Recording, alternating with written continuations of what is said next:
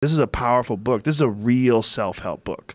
This is a real one. Like, it's not like someone orchestrates this whole thing. Like, what I'm going to do is I'm going to become a motivator. Right. I'm going to be a personal influencer. Right. I'm going to be that guy that goes out there and tells people, you can optimize your life. Here's how you do it.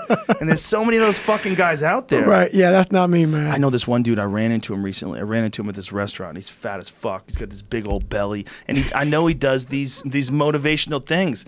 And I'm looking at him. I'm like, what are you talking about, man? Like, you're weak. Right. Like, look at your body. Look at your own temple. Look at your meat vehicle. You're carrying around this fucking donut around your waist. It's just, he was eating shitty food, and he looked soft. I'm like, wake up, bitch. So many people are doing that now, man. Yeah. So many people are talking this noise. Exactly. And I see them. Yeah. I know them. I'm not going to say names, but I know them. I'm like, man, dude, do you know why my life is miserable right now? Because I can't go on your show right now, your podcast, if I didn't get after it this morning. So I cannot talk to people. Unless you're authentic. Unless I'm authentic. Because I used to be the most unauthentic motherfucker on the planet. Now, I have this voice in my head saying, oh, no, I'll call you up. If I lie to you about something, even a white lie. Hey, yo, Joe, guess what, dude? I fucking lied to you, man. Like, that wasn't real. Like, it will bother me that badly now. You know, so another thing, what's funny about all this book stuff, man, I didn't set out to write a book. Like, literally, man, when I was 24 years old on a couch, fat, spraying for cockroaches, eating donuts and drinking milkshakes, I did not plan on doing this. All I wanted to do was change the fucking reflection in that daggone mirror. This is all, it's a byproduct of that. And that's the funny thing about it. Like, everybody's like, oh my God, David Goggins, what the hell? I'm like, what the fuck? That's why it works, though. Unbelievable. It works because you really did do it. You really did do all those things, and you show how you did it. And you're not using any bullshit theatrical jargon. No, you're not. You're not saying a bunch of buzzwords. Can you live the life of an actualized person? I can show you how. And you're looking at this guy talking. He's got a neck like a pencil, and his body is just frail. Like, you don't even understand adversity. You don't understand overcoming. This is not the secret. You know, this isn't about the law of fucking attraction. Yeah, exactly. No, this ain't no attraction here, brother.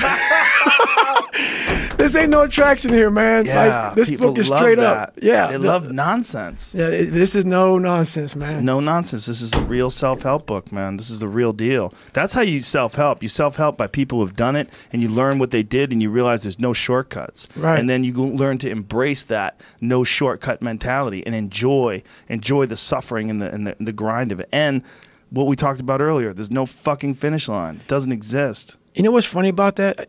Is I have people now, so when I was in the worst part of my life, those people want to bring you back in. Those people, like you can see who you hang out with, like when you're in your worst. And when you're trying to get better, what makes it hard to get better is that you are hanging around people who, like, let's say you are an alcoholic. You hang around people who drink. And let's say you want to stop drinking. Those people want to bring you back in. Like, I used to be this guy who wasn't worth anything. Now those people who are still there, they're 16, 17, 18, 30 years ago, they're trying to get you back there. So the hardest part, you got to see who you're hanging out with, man.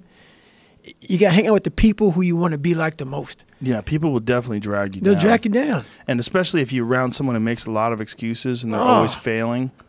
Those is just like, they're the opposite of inspiration. They're like a vacuum. 100%. They're sucking it out of you. Why are you doing that today, man? Yeah. Why are you getting up again so early? Why are you doing this? Why are you doing this? The people you're hanging around with will suck the fucking life out of you. Yeah. Sometimes you just got to be alone, man. Get your shit in. And then there's also people that you're going to be around that are always failing and they're always fucking up and then they're always coming to you to try to get you to help them. Exactly. They become a giant burden. Yes. They can never look in the mirror and get their own shit together. And they're always looking for external help. That's right. Always looking for external help. People don't want to go in deep, man. All the answers are inside of you.